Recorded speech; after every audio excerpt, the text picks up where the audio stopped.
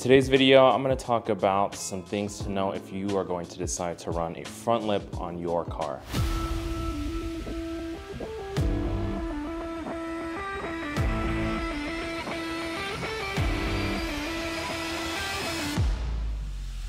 So the reason why I'm talking about this again is because I actually hit something with my front lip.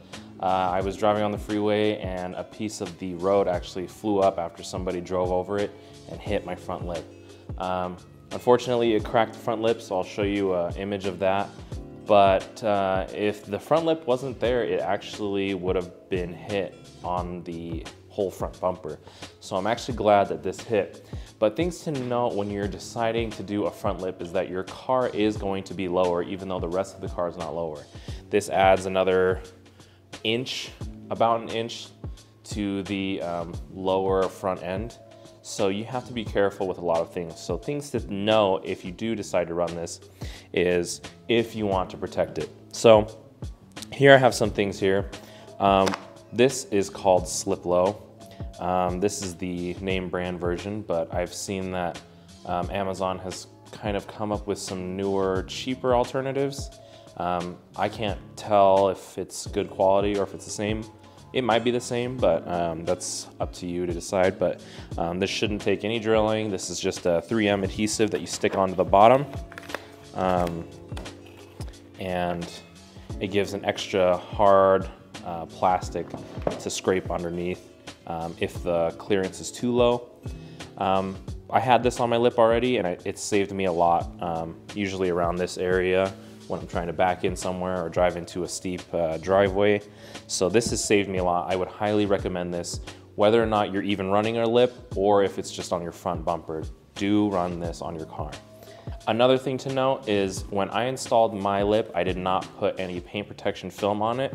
And because that piece is so low to the ground, regardless of how fast or how slow you're going, there's gonna be rocks flying up that are really low to the ground. So that whole front end of that front lip pretty much just got covered in small little rock chips that kind of took away from the paint and the clear coat and stuff that makes it look just shiny. So I would highly recommend getting a small roll of 3M paint protection film. I just bought this off of Amazon. It's pretty easy to apply, and I'll show you how to apply that here in a little bit. Another thing that you can do instead of the paint protection film, if you're feeling like it's a little too daunting, is you can get a all scratch touch-up paint. This is just from AutoZone. This is a black touch-up paint, and you can just kind of dab it. And then this also comes with a clear coat on the bottom end. So it comes with the paint color and then the clear coat, which is, you know, pretty good. This is just a universal black, but at AutoZone they carry a couple different versions where it actually says the brand of the car and the color code, so you might be able to find your exact color. And one final thing I want to touch on is the actual composition of the lip. On my Miata, it is a soft plastic, so it's a little bit more malleable and it can kind of take hits a little bit better than a harder plastic would like this, or even carbon fiber. So there's a couple different versions that you can go with. You can go with that soft plastic, you can go with this kind of harder plastic, pretty much the same material as the trunk lip on top, and a carbon fiber piece. So there's basically 3 tiers, but there's big jumps between them. So that plastic, soft plastic, is probably $60. This is probably sitting at $120, and then the carbon fiber can go up to $1,000 or to $3,000. So things to consider is that if you are running these, there's a chance that you're gonna crack it, and that's what happened to me. And that's something that I actually mentioned in my last video talking about front lips, is if I did hit something, I didn't wanna pay $3,000 for a new carbon fiber piece, or $1,500, whatever the price is. It's a lot more than just this piece. So in my mind, I don't want to pay for a carbon fiber piece that's so low to the ground that's going to take so much damage, where it also pretty much weighs the same. This is pretty lightweight. This isn't a solid plastic. This is hollow, but it does the same job as the front lip would, and it doesn't weigh hardly anything. It's probably 2 or 3 pounds. So run that at your own risk. I obviously prefer this gloss black. This is just bought from eBay, and they do a pretty good job at making this look like the M2 CS front lip. So a lot of eBay stores are selling these gloss black. Do not get the carbon fiber style front lips where they do a hydro dip, because especially with pieces like this, it kind of warps with the water, so it doesn't look real, it doesn't look good. Just get the just get the gloss black version of this front lip, in my opinion. If you want to pay for that carbon fiber piece just to kind of show that off, you can if you want, but just keep in mind that it could get damaged, and it probably will get damaged, whether it's from a hard hit or from rock chips. So do whatever you can to protect what you love. So I'm gonna start doing this, and then we'll get back to where we're at. So another thing to know is obviously it's gonna be cheaper, so the quality is not gonna be perfect. My last lip actually was really good. This one is a little iffy. There's some spots where the paint didn't get covered right here, but it's really small, but I am gonna touch it up with that paint over there, just so that the water doesn't get in there. But on the bottom half, it has these drill holes that are exactly where there are some plastic rivets in the front end of the BMW. So you shouldn't have to drill new holes or anything strange. So if you do, it also comes with some double-sided tape to apply to that. But let's put this slip low on, and I'll kind of show you how I rearrange, or how I arrange the pieces. So this is just a basically automotive adhesive primer. Let me put some gloves on. This will make sure that the 3M tape kind of on the back of these kind of stick to the lip. So I'm just gonna wipe this everywhere where I think it's gonna be. It comes with 2, so you should have a lot. You wanna let it get all over and then let it dry. Don't apply it while it's still wet. So let's see, all around here. A tip I would say is, I would use a majority of this slip low in the furthest reaching areas, kind of like in this area of the front lip. The corner maybe, but mostly in this area. That's where I had the most issues, where it would scrape or kind of drag against the ground. So I'm gonna save that. And with these kind of, I guess, grooves, is it will let you kind of flex with the shape of the lip or with a lot of different things here. So you do want to have this side facing out. So keep that in mind. So we can go like this, and go like this.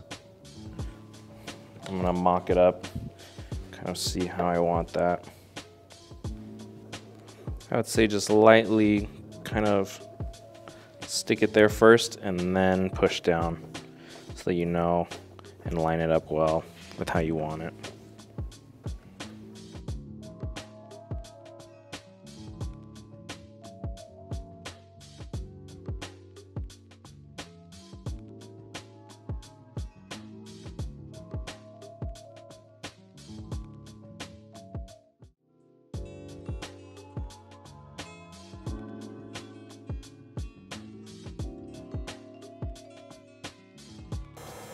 So now I'm just kind of going by with the heat gun,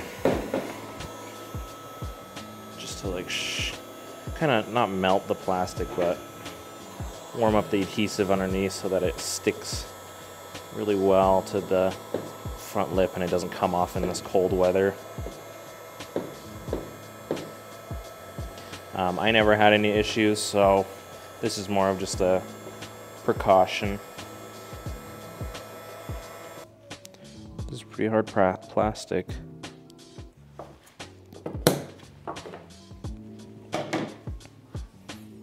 So if that gives you a little bit of an example of how hard that plastic is. I'm just gonna stick one right in the dead center, just so it looks a little uniform, because you will see it a little bit from the top, but if you're not paying attention, you should be okay.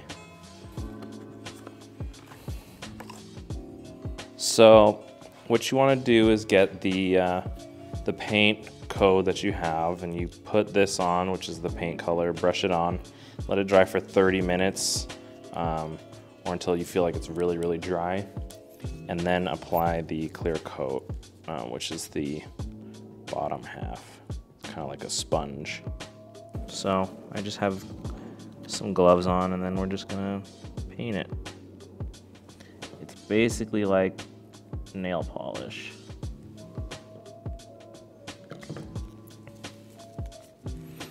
I don't know if you got to see that, but that pretty much just covered it perfectly. Right now it's still wet, so I'm gonna let that dry, and then I'll put the clear coat on there. We'll go in with another coat of actually the black, just to add some extra.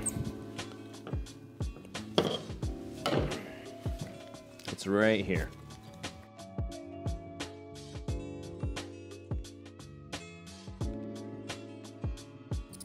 Obviously, the more layers you put, the more protection it's going to have, but that is kind of just a small little thing. I'm not too worried about it. So I just kind of did it quick. I painted it, did my heat gun to dry it off a little bit quicker, and then I put the clear coat on there. So, and another point is that this is going to be basically underneath because the bumper is right here.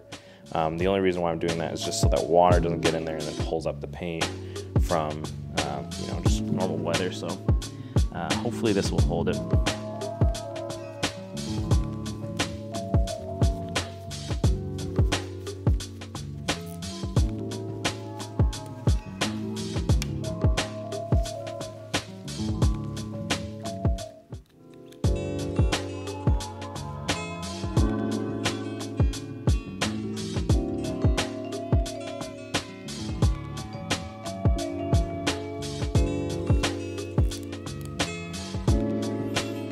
Put a heavy coat on there.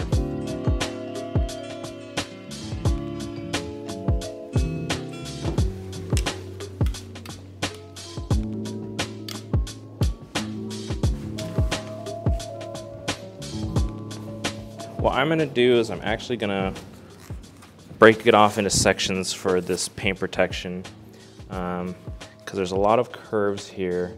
There's actually only the front section right here that I want to cover. So I'm going to break it off right here and then right here, and we'll see how well I do.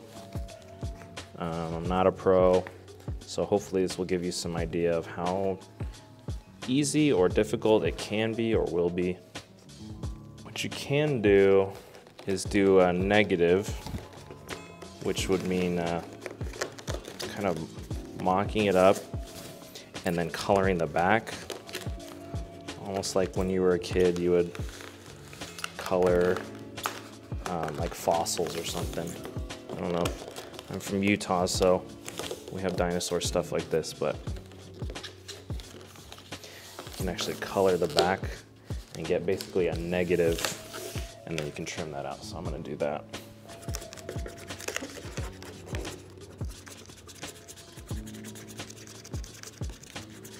Basically drawing from one side of that curve so the pencil falls off at some point, and you can kind of see where that goes.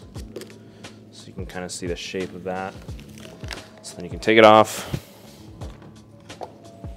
and follow where that goes there.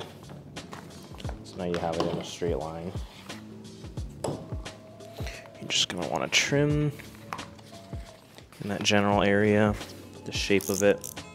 Again, this is just for preventative measures, so it doesn't have to be perfect, and you can always trim it a little bit later. So I got to about right here.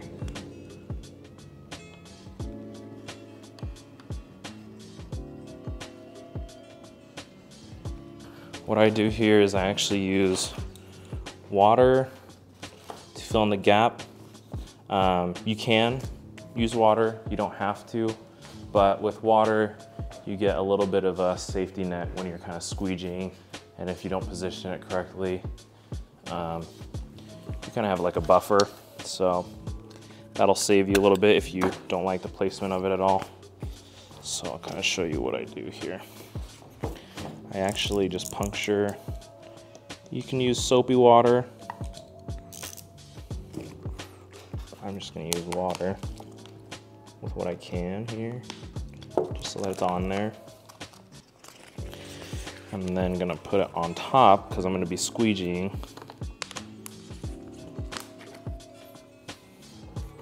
Get my fingers a little bit wet. And then I'm just gonna take this off if I can.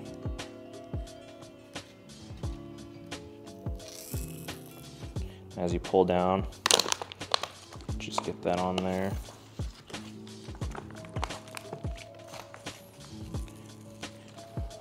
I'm kind of having to deal with this curling on itself. A good tip is a day or two before, kind of lay it out flat in warm weather, because they ship it kind of like this, all spun up, so it ends up being a little hard to work with. So this, it is pretty sticky still, but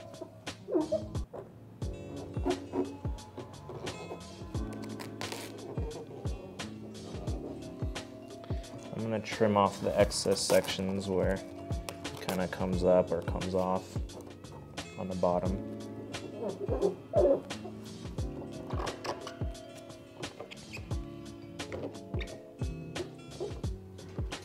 Any air bubbles that I can see. I'm actually gonna add some soap because it's still a little too sticky, but it will evaporate. So now what I'm gonna do is I'm just gonna kind of fold it down on itself a little bit so it goes underneath.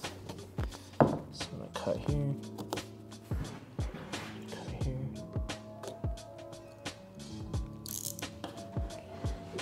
Just kind of pull this underneath.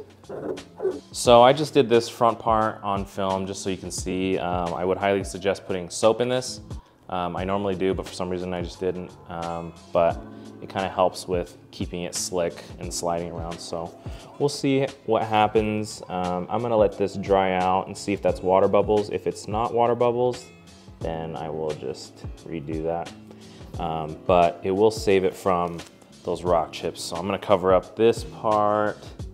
Anything that's exposed, I'm gonna cover up because there's a lot of rock chips on the other one. But hopefully this gives you an idea if you're looking to buy a front lip for your car, things to think about when you're actually considering the material or the covering paint, etc., or the composition of it all. So hopefully this helps you out, and I'll see you in the next video.